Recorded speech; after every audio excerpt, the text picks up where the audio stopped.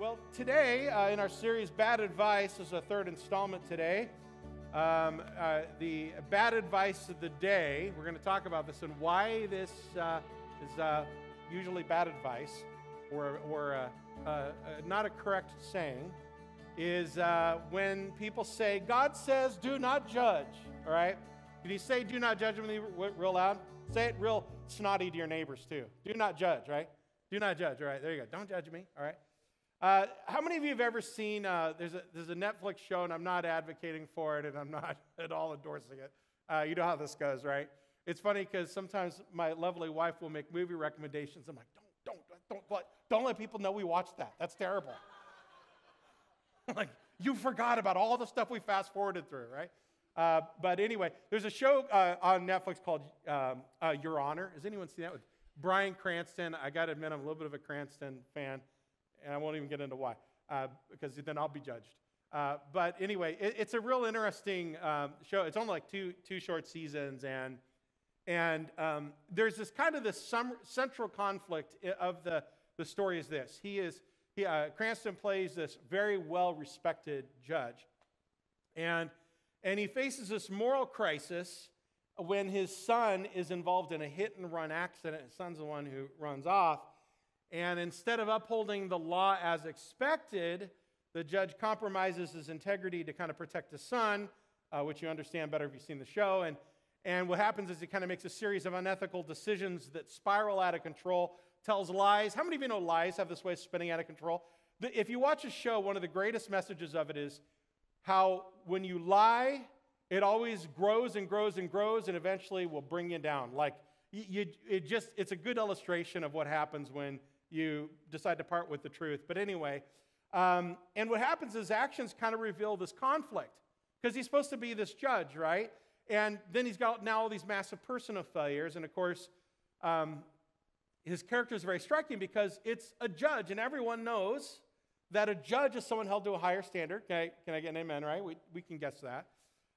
But there's this great hypocrisy that sort of, obviously unfolds in the whole dilemma. And so, now just like the judge in Your Honor is compromised by his own faults, we often misuse do not judge as a defense for avoiding our own shortcomings. Of course, now if you know, we're going to dig into this. Matthew chapter 7 is the source of that all too often spouted, don't judge me, right? Who are you to judge? Only God can judge me, and all of that.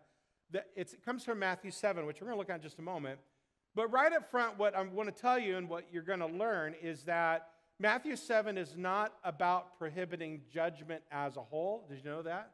Right?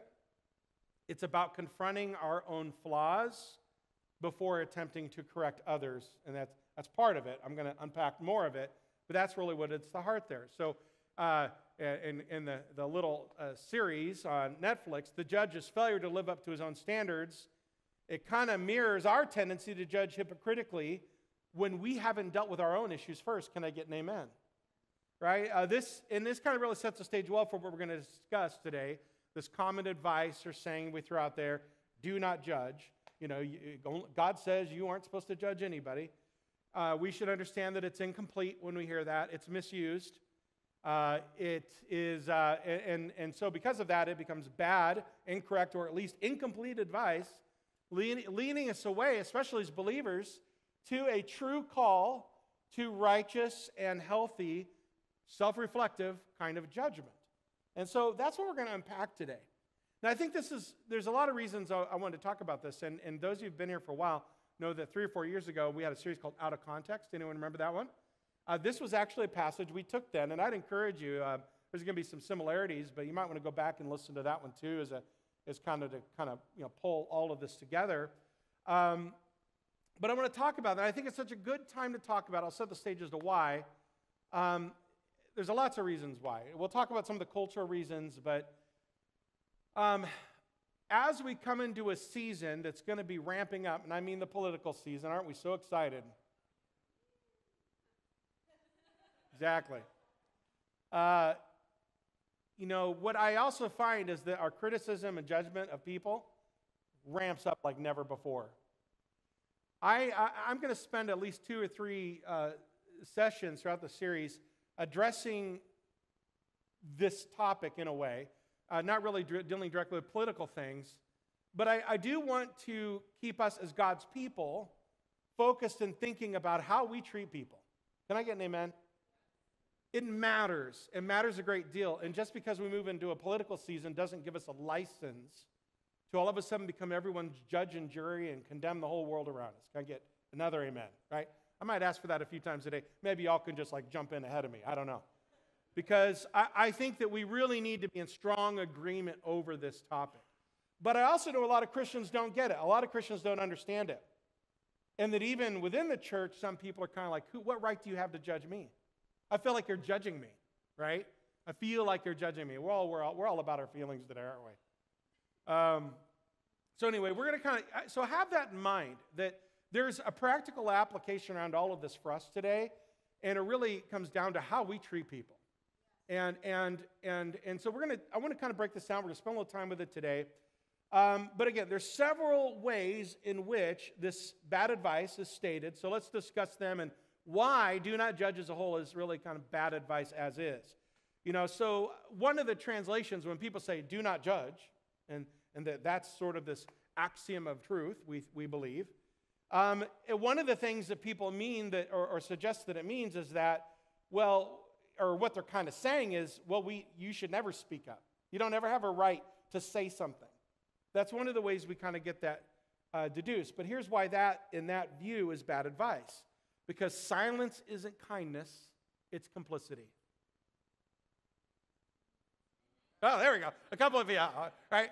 Silence isn't kindness, it's complicity.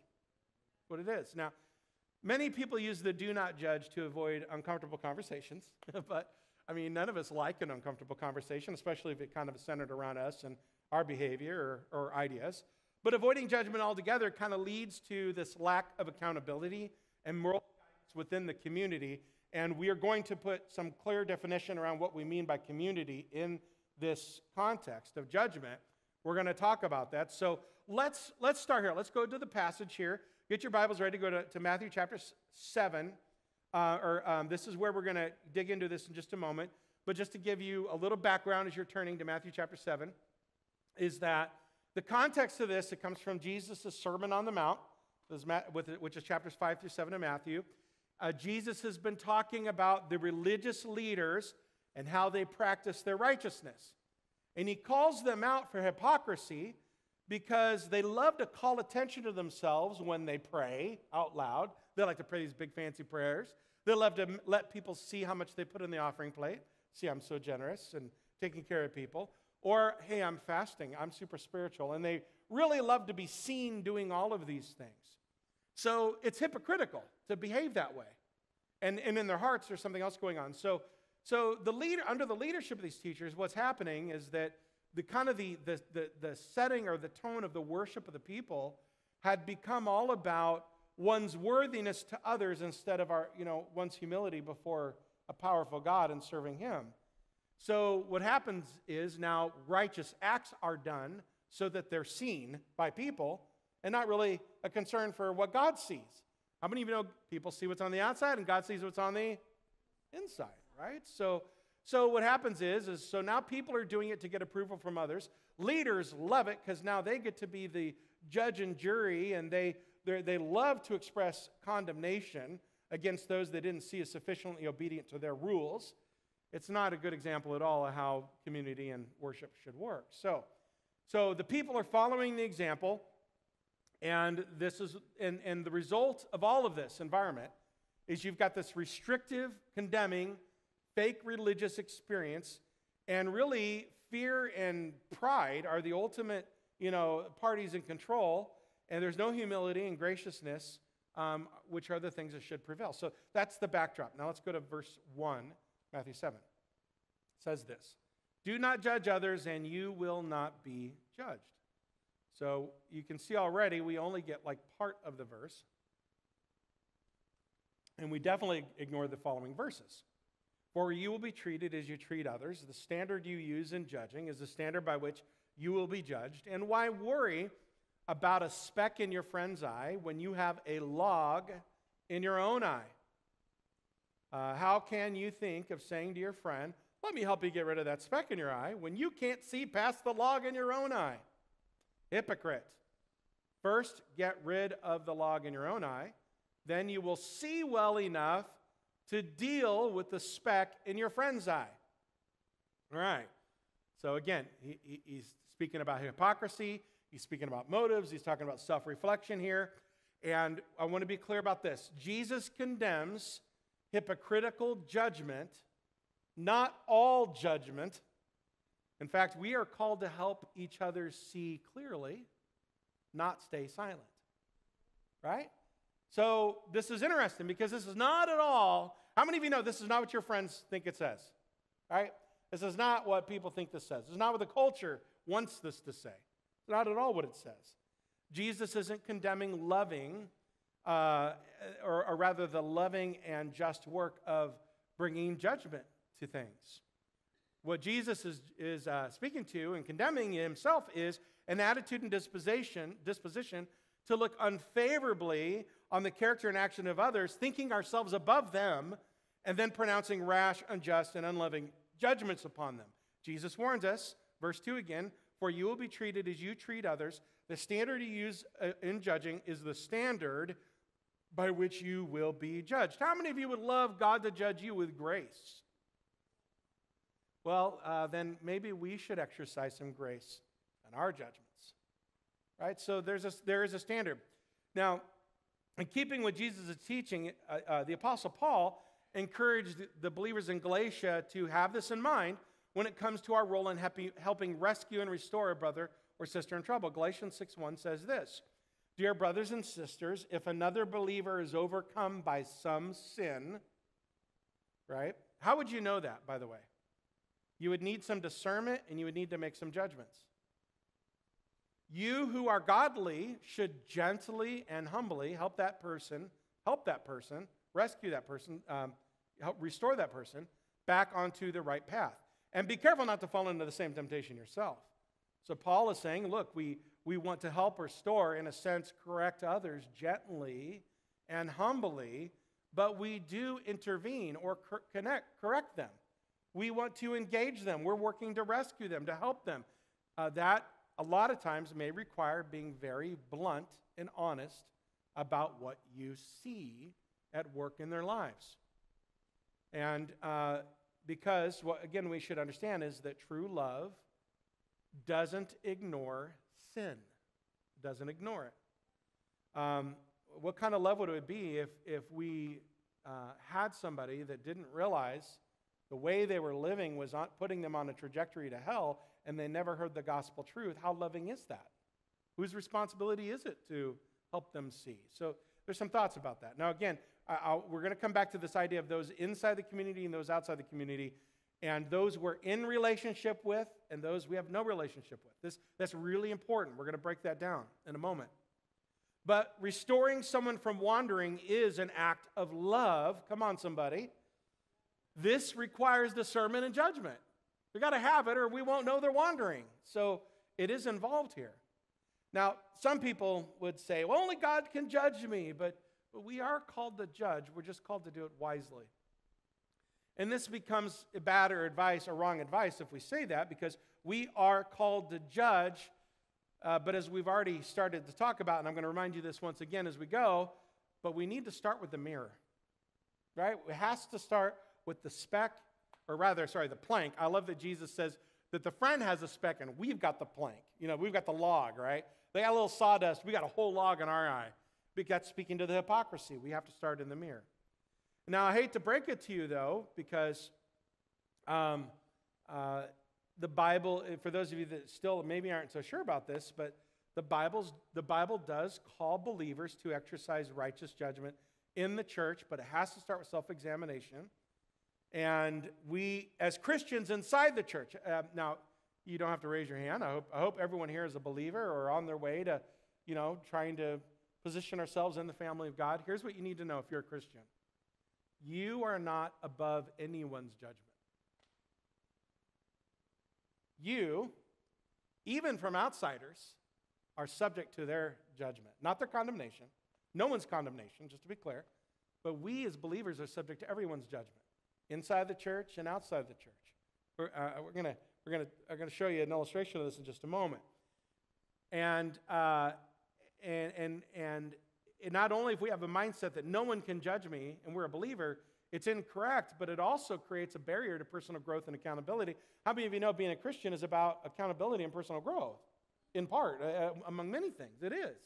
And if we reject all judgments that are offered to us, we're going to be closed off to any real development and growth in our lives.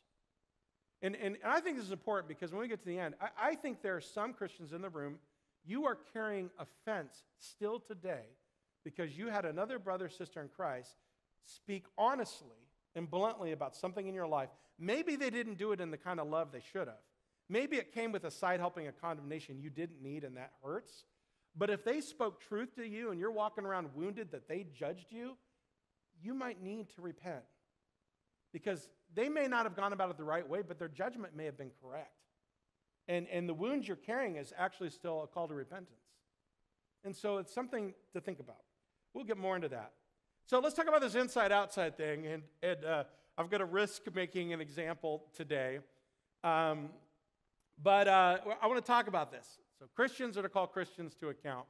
So I just yesterday, as I was kind of wrapping up preparation, I came across something in one of my feeds and I saw it. I thought, well, this is interesting. I thought, I'm going to show this because it gives something to talk about on this topic. I don't know if you caught this. So apparently last week there was a football game, and there was a player by the name of Derek Carr. Anyone know who Derek Carr is? Good. We have a couple of those people. All right. So some of you with fantasy football teams know who he is, right? So he did something in the end zone that was been highly celebrated by the NFL, but he received some chastisement because he is a professing Christian. In fact, none other than a personality pastor by the name of Ed Young out of Texas decided to call him out on it on social media.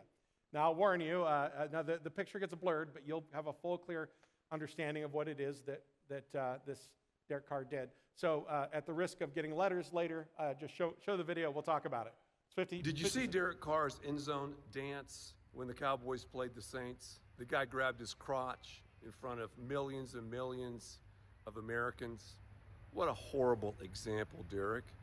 What a terrible thing to do. You call yourself a Christian and you're doing that? It's a bad example for the cause of Christ, a bad example for your 4 kids, a bad example to you and your wife. I mean, if I was your coach, I would bench you like that. I don't care if you're making $37 million or what. And if your coach was a man, he would do it. And I'm going to be a man and say, hey, Derek, step up and apologize. What you did was wrong. And here the NFL is posting it like it's some great video, and you're even posting it. Derek, wake up and smell the coffee, my man. Apologize. What you did was wrong. Ooh. Whew. How are you glad it wasn't you and it showed up in your feed, right? Now, okay, so it's a great piece of dialogue about you don't have to answer out loud. We'll work through this. Did Pastor Ed Young make the right judgment? Did he have discernment about all of that, right? Now, and then there's a question then about how he went about this and whether he should. So let me just give you my assessment of this right here for what it's worth, okay? First of all, it's one believer calling out another believer. All believers are subject to all of the body of Christ. They are all accountable to our actions to one another, both in the capital C, but it's more so especially in the lowercase c. We all owe the greatest and highest level of accountability to one another in this room. Can I get an amen? Now, believers at large, especially public figures, need to be brought account, and often it doesn't happen within the context of their local churches for some reason. So sometimes they draw national or broader scrutiny, and that can happen. Now, my thoughts about this are this, though. I do not agree that Pastor Ed should have done it the way he did it, because Matthew 18 tells us to first do what? Go to someone in private. So you have one famous person, one celebrity pastor, calling out a celebrity, NFL player on the devil's playground called social media. And he makes this public thing. And now here's the other problems I've got with it. So he didn't do it privately. I think that probably he actually knows Derek, because Derek goes around and he's always being interviewed by pastors and churches. He's at conferences. He's a very prolific Christian speaker and shares his testimony all the time. So there is a right judgment about his actions. They were actually unbecoming of a Christian. They weren't appropriate for a man of God. And he is on public display. There's a lot of judgment and responsibility in that. So that wasn't a good example. I totally agree with that. Now, I don't know where his own church and pastor are at in that conversation. That's not my business in many ways. And I don't know that Pastor Ed should have made it his business. Because, again, I think private is the first command, Matthew 18. The other thing is that I don't know whether Ed Young has any relationship to this guy. As far as I know, he doesn't know him personally at all, which would really just make that out of place. Like, there's no relationship. He has no pastoral authority really over him. He's not part of his congregation. So there's aspects of it that I don't agree with. Like, I don't think it's a good example of how we elevate things. But I think what we should understand is Derek can't say and shouldn't say, you don't have a right to judge me. Because we as all believers stand together and say we have to hold each other accountable. The way it was done, though, is poor, and to be truth be known, I think Pastor Ed has lots of things to repent for, too, myself. But that's a whole nother conversation. But I think it's an interesting example because if you look at the video, there's a huge raging debate on should he have said it. And you wouldn't believe, there are probably 100 times it says, do not judge, do not judge. Like everyone quoting, thinking they're quoting scripture back at it. And they're wrong. They're all wrong about their advice on the matter. But that's not the way. Christians should not publicly, in front of the whole world, air out their laundry. That's really embarrassing. That's just as embarrassing to Christ as the crotch grab. Let's just be honest. Right? So let's learn from that, okay? A learning moment, right? At others' expense. That's the best. So I thought that was interesting to see that. But there is a point here that I want to make, and that is that we are to hold each other accountable for our words and deeds within the church. Now, if Ed had come out and said this about some other NFL player who's not a believer at all, I would say you're completely out of line. Like, there's no benefit in doing that at all. There's no benefit in that doing it whatsoever. But Paul, I want to point out something in 1 Corinthians 5, chapter 12 and 13, that the Apostle Paul kind of notes something of a limited scope of the judgment we have. Here's what I want to focus on, verse 12. It isn't my responsibility to judge who? Outsiders. Now, I'll pause there 1 second. We'll leave the verse up there. Those outsiders, I think we're really referring to those, are outside of the family of God, outside of our church, outside of the faith. But I would say there is an element of it that might apply to people outside of our congregation, even if they're in other bodies. Our job is not to police every other church in the world. That's not our responsibility. The greatest accountability is right here. But he says, so it isn't my responsibility to judge outsiders, but it certainly is your responsibility to judge those inside the church who are what? Saying the wrong things? Having different opinions than you? Wearing clothes you don't approve of? Not parenting their kids the way you like? Right? So there's a lot to unpack in, like, what are the right things to judge about? And what is clear here is that the issue of sinning is the scope of our judgment. It's the scope of our judgment. And he goes on, verse 13, God will judge those on the what? Louder, I can't hear you. But as the scriptures say, you must remove the evil person from among you. Now, let me give you a little more context here so you just know how crazy this was. Now, Paul is speaking here specifically of transgressions far exceeding anything our NFL player did there that we know of. Paul is addressing sexual immorality in the Corinthian church. A man had begun having a sexual relationship with his stepmother. And here's the thing, everyone knew it. And here's another thing, apparently it was cool. In fact, nobody was saying anything about it, doing anything about it. And I'm not quite sure how or in what way, but Paul even says in the scripture that they were boasting about it. Maybe like, oh, aren't they adorable? Love is love. And who knows what kind of sayings they were putting out there, right? Perhaps people were defending the couple. Maybe they thought it was a justified relationship or whatever. But whatever, Paul says they were boasting about it. Now, I'm not going to put it on the screen, but let me go back to verse 2 and read just a couple of verses here so that you can kind of get a better flavor. It says this. He says, you are so proud of yourselves, but you should be mourning and sorrow and shame, and you should remove this man from your fellowship. Even though I'm not with you in person, I am with you in spirit. And as though I were, I have already passed judgment on this man. So Paul is judging sin. Now he doesn't go to this church, but he knows these people. He's got relationship, and he is an apostolic authority over them. That's not in the verse. Verse 4 goes on, you must call a meeting of the church. I will be present with you in spirit, and so will the power of our Lord Jesus. Then you must throw this man out, hand him over to Satan, so that his sinful nature will be destroyed, and he himself will be saved on the day the Lord returns. It's interesting, even here, judgment is rendered, discernment must be used, judgment is rendered, and because he's unrepentant, that's the reason why, he must be put out of the church in order that he would finally wake up and realize one day, after Satan's had his way with him, of just what he has lost and what he's missing. And the goal of putting him out of the church is that he might come back in repentance and humility and ask for forgiveness and be made right before the whole community. Right? That's the goal. That's the point of it. Which, by the way, is the point of all excommunication. The point of all excommunication is ultimately restoration. Is restoration. That is always the point. Should be the point.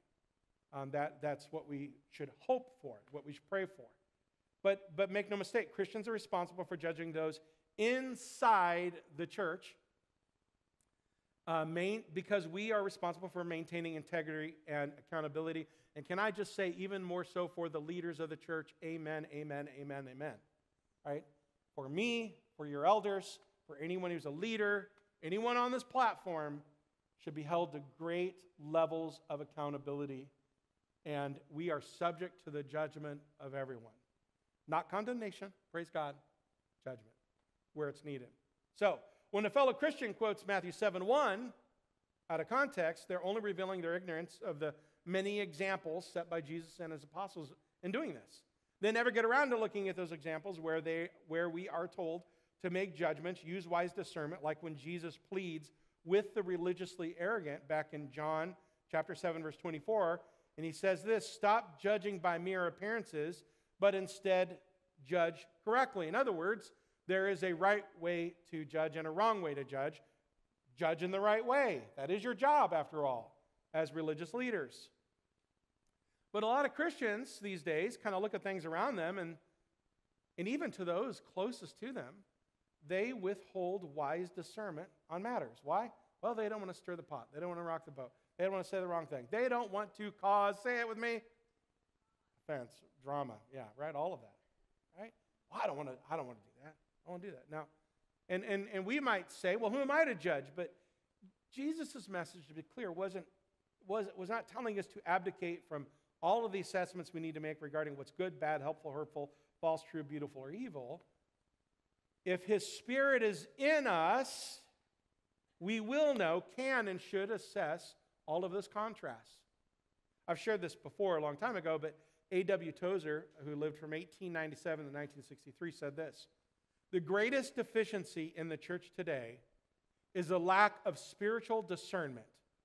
How can there be so much Bible knowledge and so little insight, so little moral penetration?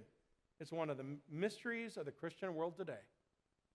That's a pretty strong statement, and I think it's still true today, perhaps more than ever. Now, there's several problems with someone citing Matthew 7 as evidence that Christians have got no business pointing out someone else's sin or be in the business of discerning and making judgments, right? Because later when you go in the chapter, you're going to see Jesus more fully illustrate that, look, you should be doing this, and it's really obvious because you can know a tree by its fruit. And so let's look at verse 15 to 20. He says this. Now, in this instance, the problem or topic is that of false teachers, like many of our megachurch pastors today. Beware of false prophets who come disguised as harmless sheep, but are really vicious wolves. You can identify them by their fruit, that is, by the way they act. Can you pick grapes from thorn bushes or figs from thistles? A good tree produces good fruit, and a bad tree produces bad fruit. A good tree can't produce bad fruit. A bad tree can't produce good fruit. So every tree that does not produce good fruit is chopped down and thrown into the fire. Does that sound like judgment, by the way? Now, that's God's judgment, to be clear. We don't throw anyone to a fire. Thank goodness. We never want to be burnt to a crisp. Verse 20 says, yes, just as you can identify a tree by its fruit, so you can identify people by their actions. In other words, brothers and sisters in Christ, we are all called to be, this is how we've kind of phrased this over many, many centuries, we are called to be fruit inspectors, discerning good and evil in ourselves and in others. We must grow in it. But now, it doesn't stop there. We kind of learn that actually our role, beyond, just our immediate lives and problems, it's really interesting. Look at 1 Corinthians 6:2. This will really offend people out there. Verse 2 and 3 says this, don't you realize that someday we believers will judge the world?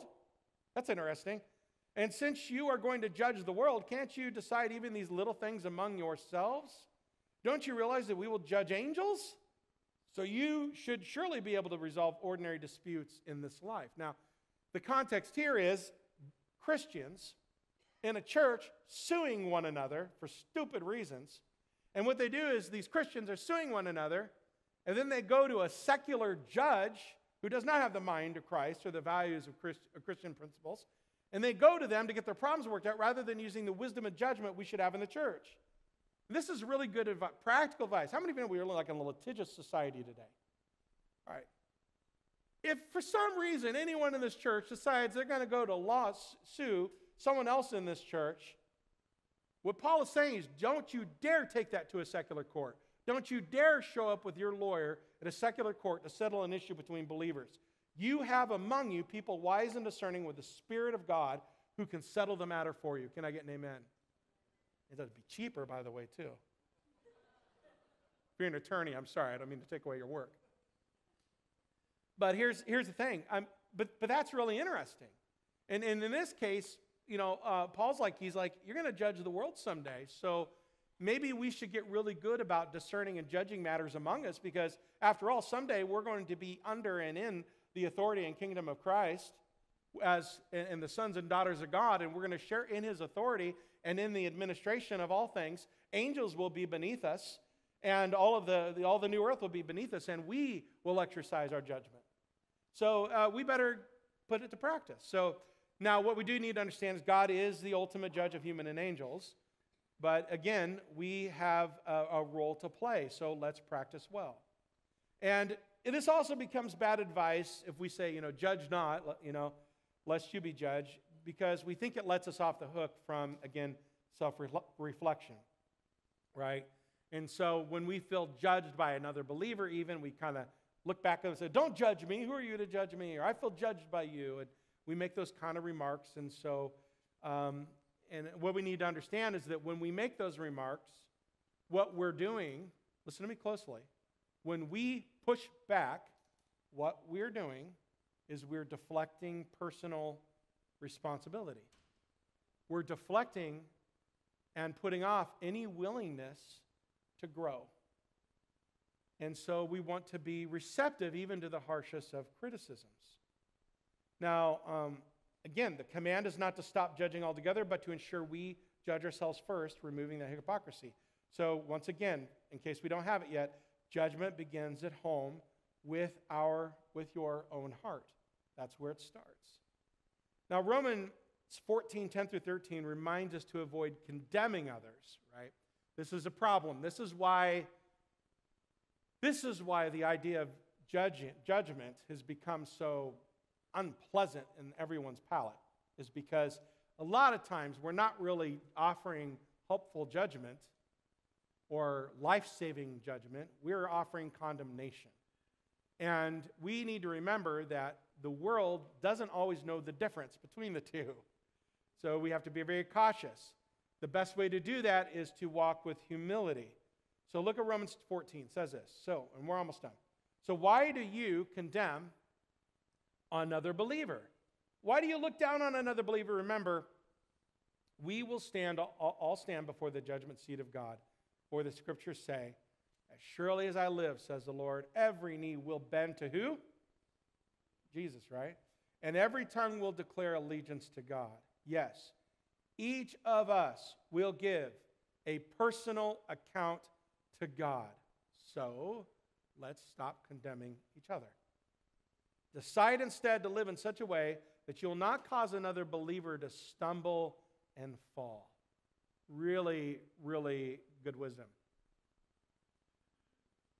We will give a personal account to God. In fact, Scripture tells us we will give an account for every idle word we've ever spoke in all of our lives. God knows us. Now, here's a beautiful reality. For those of you that have had wrongful condemnation heaped upon you, that judgment doesn't matter. Because only God's judgment matters. And one day, while everyone else maybe just does not see what your motives were, and assuming they were right, and they misread them as wrong in every way, you will stand before your Creator one day, and their judgment of you won't even be a factor in the consideration. Your God, your King, your Creator, your Father in heaven alone will render judgment upon each of us for what we have done, right? Our words and actions and deeds, for our hearts. That is where our judgment comes from. And ultimately, any condemnation will be of the Father who will condemn sin as a whole and its work in people's lives. So we need to remember that. In fact, what Jesus said again in Matthew 7 has got nothing to do with condemnation. James makes sure we do not confuse our role and God's role. He says this, James 4:11 through 12, don't speak evil against each other, dear brothers and sisters. If you criticize and judge each other, then you are criticizing and judging God's law. But your job is to obey the law, not to judge whether it applies to you. God alone, who gave the law, is the judge. He alone has the power to save or destroy. So what right do you have to judge your neighbor, right? And again, the angle here is that of in condemnation, judging them to doom, right? And I say, well said, James. So we avoid evil judgment by recognizing our place, that God is the ultimate judge. We are not above his law, and our judgment does not outrank his. I will tell you right now, I've made a lot of judgments about others, and as I've reflected about it over time, I've always thought to myself, I'm so grateful that God is God and not me, because I'm not very gracious sometimes. But God is gracious. And I might judge this, and I might be right, but thankfully for them, God is their judge. God is the one who's going to work this out. God's the one who's going to deal with this issue. God's the one who's going to take it up with them. And I don't mean to condemn them and beat them and abuse them, but to love them through whatever it is their issue is. Right? His grace is wonderful. We want to judge the way he judges in terms of that we would walk in humility and grace. And let's not forget, how many of you, John 3:16, Jesus, gives us this wonderful promise, right, about God living in the world. He's come into the world to save it. But look at John 3:17. This is important. This is the mission of Jesus. God sent his son into the world not to, what does it say? Judge the world, but to do what? Interesting. Jesus didn't actually come into the world to do what? Judge it. He came to save it. It's interesting. So, we should remember Matthew 7 and verse 2, you will be treated as you treat others. The standard to use in judging, the standard by which you will be judged. So, we want to remember this side of Jesus' mission. His mission was not to come and judge people. His mission was to love people. In the church, though, we've been given the sacred responsibility as a family, part of God's kingdom, to bring judgment and discernment to one another in all ways. And we violate all of these standards of Jesus when we think the worst of other people, when we only speak to others about their faults and failures. Like, you got a brother or sister of Christ coming to you, and the only time they ever come to you is to complain about something you're doing. Something's not very healthy in them. Like, they never come to you with praise. They only come to you with constructive feedback. That's concerning, right? When we judge one's entire life only by its worst moments, how many of you are so grateful that you have not been judged by all of your life's worst moments, right? That's not a good way for us to be. When we try to judge the hidden motives in people's hearts, how many of you are omniscient and can see into the hearts of everyone around you? Well, stop acting like it. Stop assuming the motives of all the people around you. When someone comes and says a hard thing to you, stop assuming they're out to get you. Maybe assume that they're actually trying to help you in some way and that they actually care and love you enough to come and say something to you. Receive that. Don't assume what their motives are. That's important. So we want to be cautious of that. We stray from the standard of Jesus when we do that, right? When we judge others without considering ourselves and their circumstances, when we judge others without being fully mindful that we ourselves are being judged, right? These are all things to keep in mind. Now, I'm going to close on this. We've heard the bad advice. You want to hear the good advice? I think this is good advice right here. Now, Matthew 7, verses 1 through 5 are what's always preached on. How many of you noticed, though, if you looked in your Bible, there's actually another verse hanging on to that section? Anyone notice that? It's called verse 6. We skip over this one, but it's really important advice on this topic, because here's what it says. It's almost always excluded when this is preached on. It says this, Matthew 7:6. This is in the same breath. Don't waste what is holy on people who are unholy. Don't throw your pearls to pigs.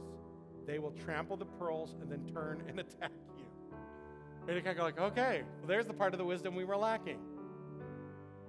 There are several viewpoints of what Jesus could mean here, but in context, I think we could think of godly correction as a pearl, which stings for a moment.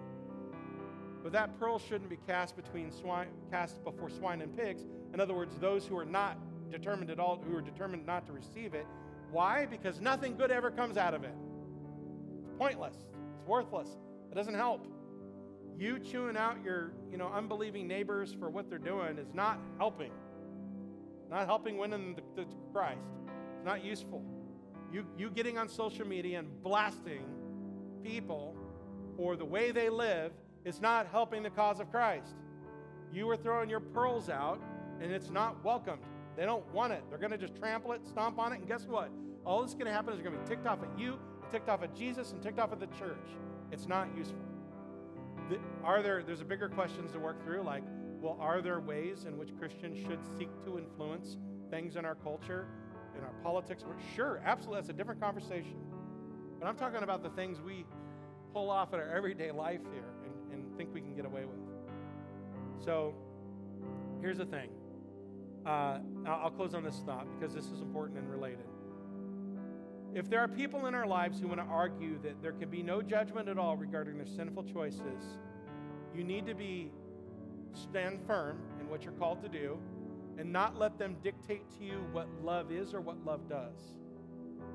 A Christian is called to show unconditional love, but the Christian is not called to show unconditional approval. And that is a whole other sermon we can open up a little bit later. With that, I just want to invite us to bow our heads here and our hearts. And I first of all just want to speak to those in the room who maybe have a thought about their eternal life and their relationship to God as a whole. It might be that you're here today, that a lot of people have judged you. They've cast judgment on you. But I want to remind you once again whose opinion truly matters. It is the opinion of God the Father. It's Christ. 2 Timothy 4:1 says this, one day Christ will judge the living and the dead. And one day everyone in this room is going to stand before God, and it won't matter what your neighbors thought of you at all. It won't matter what other Christians in the church thought of you. What will matter is how you stand before God and your relationship with Him today. And I would encourage you, if there is sin in your life, if there's hardness in your heart, if there's unforgiveness in your bones, if there's some other issue going on in your life, I want to encourage you to repent and make it right with God, because He will judge you. He will be your judge. And I love that when we bring to this judge in humility our faults and failings and sins, and we lay them before His feet and we repent of those, and we ask for His help, He is the good judge who doesn't throw us away. He's the judge who gives us another chance and washes us clean. He clears our record, and he says, you know what? I paid for that debt a long time ago. That sin is taken care of. It's covered under my blood. Go and sin no more. That is what he told the woman who was caught red-handed in adultery. Go and sin no more. Where are your accusers? They're not here to judge you, and neither do I condemn you, right? That's what Jesus did. And for those that maybe have a hard time receiving admonishment, feedback from those who love your soul, it is important that all of us practice humility and the giving and receiving of judgment, because we all need to grow.